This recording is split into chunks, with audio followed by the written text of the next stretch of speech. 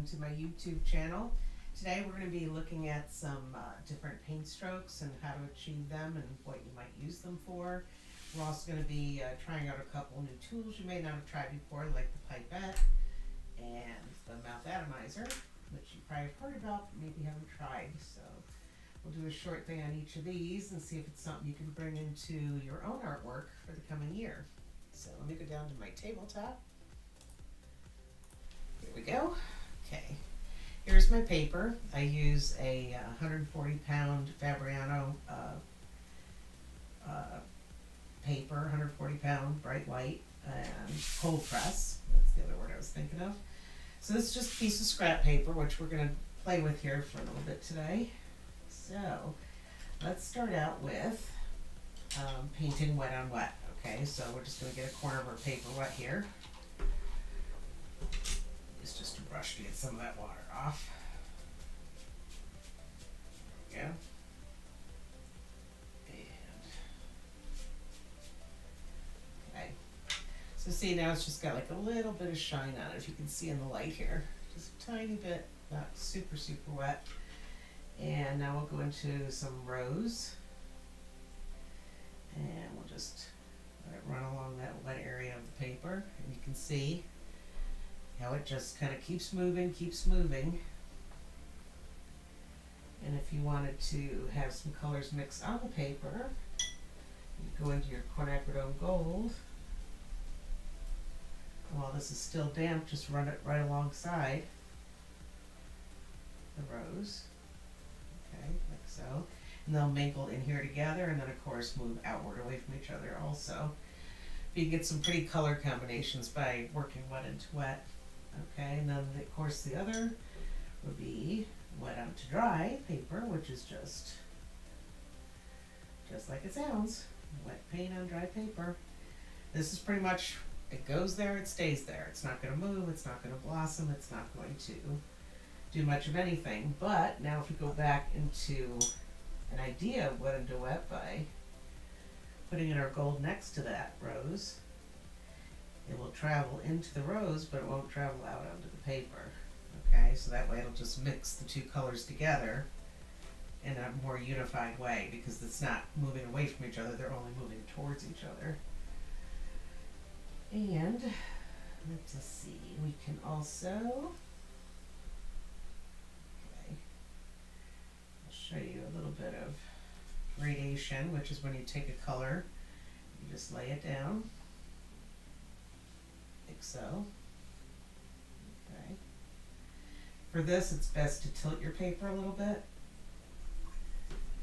to get the pigment moving in the right direction. So I'm just adding now water. Go down, and I'm cleaning off any paint in between. So I'm going to keep bringing in clear water.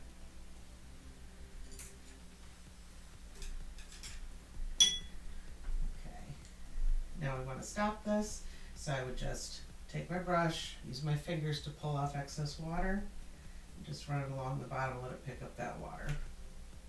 Okay, do it again. And that gives you a gradation where it goes from dark to lighter to lighter to lighter to lighter, all the way down to a light pink. Alright, let me see. Sure what's on the other side here. Okay, and again, you can color mix together. An example of this would be, you know, if you were to paint a little flower or something, such.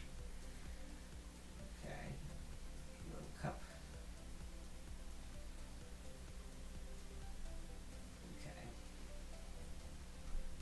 There we go. All right.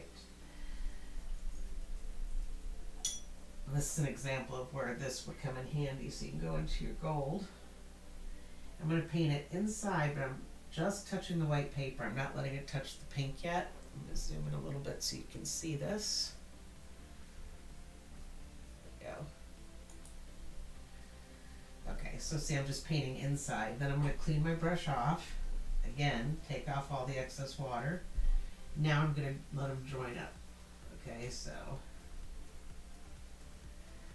just touching the edges together. So you get this nice, I'm going to zoom in a little closer. You get this nice soft edge where it's not like a circle like when we did, you know, flowers when we were kids and there's that tight circle in the middle. This is a nice organic shape and they're melding in and out together, so it makes it look more natural. And as I promised you, here's some ideas for these tools now. This is a pipette, which you can use with your watercolor paints. Open up a different color here. Yeah, that one's not cooperating. Here we go. Just shake it up a little bit. Okay, so here's, this is still damp up here where I did the gradation. I was probably say that wrong. But now pipette, it's just like a children's eyedropper type thing that you squeeze, put it down in the paint, and it brings the paint up into the pipette. So you can just like drop it wet into wet, or even down to dry paper if you want, or you can do a line. It's just another way to play with your watercolor paints, you know, and when you push them around like this, it's a different look than the brush gives you. So it's just a different way of putting paint on your paper. Okay, so that's a fun thing to play with, and it's you know, just a hard edged little plastic piece, so you can really kind of do some fine, like if you're going to do lines coming across, like, you know, into a transformer or something, those sweeping lines, you can use a pipette for that. So, and you always got to rinse them out, so you just, again, put them into your clean water a couple times, and then it's clean and ready to use next time. Okay, so clean up my little mess here. That was a lot of paint coming out of that little pipette. There we go. Okay, so, and here's something else while we're doing it actually, is don't be afraid too to let your paint run around your paper, okay, and do some things. And if it's too hard edge or the lines are too heavy and you don't like them, you always have your atomizing bottle handy. You can just soften the edge of them like so, and then let the paint run around. So what I'm basically showing you is there's no rules to watercolor. I don't believe in always or nevers. The only thing I would say is when it comes to masking fluid, there's a couple rules. So if you ever decide to start using masking fluid, you can always ask me then. And I think I've done a video or two on masking fluid, so you might see it here.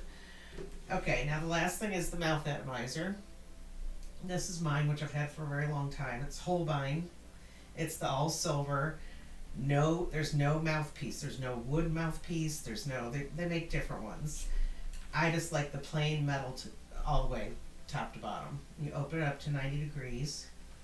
You make sure the little tube, the top of the little tube, I'm going to zoom in really close because this is hard to see. Okay, here we go. So the middle tube comes up here, okay? Here's the big tube. Make sure the top of that little tube is dissecting the middle of the big tube. Does that make sense? So if there was a straight line going across the top of this little tube, it would cut this circle in half of the big tube.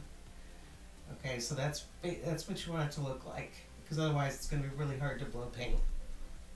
You might pass out or something. So let's go back down here.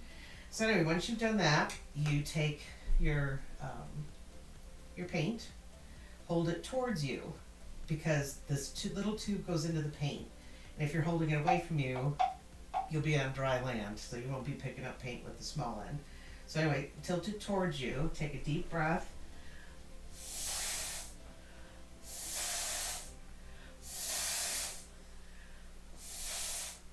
Okay, and I'll show you what that looks like up close. It just gives you a little texture. Here we go. See all these little dots? And just tiny, tiny little dots. But you can keep layering these too. Like when this is dry, I could blow rose over that and get a violet, or I can blow my quinacridone gold over that and get a green. So it's a neat way to kind of push and pull objects in your paintings. Like let's say you finish a still life and you got something over here in the corner that's kind of just jumping out at the viewer, and you realize that it's in a corner and that was a mistake, and you're not happy with it, you can use your mouth atomizer. I always keep one jar that's labeled mud, and it's basically all three colors mixed together with a touch of lamp black, and that is a perfect thing to shove something back into a corner where I want it to be less noticeable without disturbing the paint underneath without disturbing the actual painting. It'll just push it back a little bit. So anyway, there's some tips and tricks for you for the upcoming holiday season, and I hope you will give them a try and put them into your work this year and see what happens.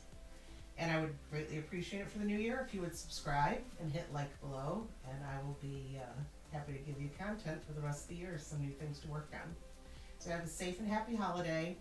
Take care and get out there and paint. See you soon.